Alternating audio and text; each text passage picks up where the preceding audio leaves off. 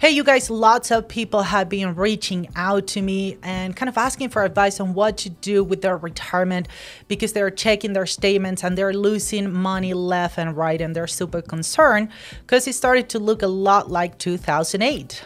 So in 2008, 401ks turned into 201ks because the market had a drop of 50%. So people were losing half of their portfolio, and this is their retirement, so they're super concerned. But you guys, there are things that you can do to protect your retirement.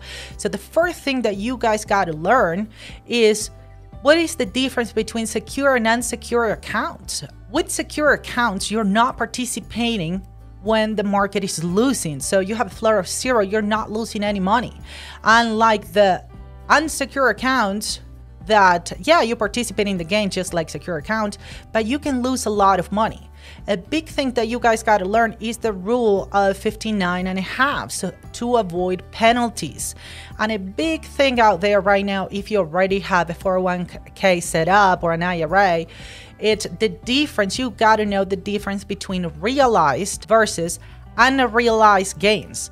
Realized gain is real money that is coming and being deposited into your retirement. Unrealized gain is fictitious money. It's just representing the value of the stocks and mutual funds your 401k is invested in. Visit me at ffl-veritas.com. Fill out the form. We'll get a hold of you and help you out.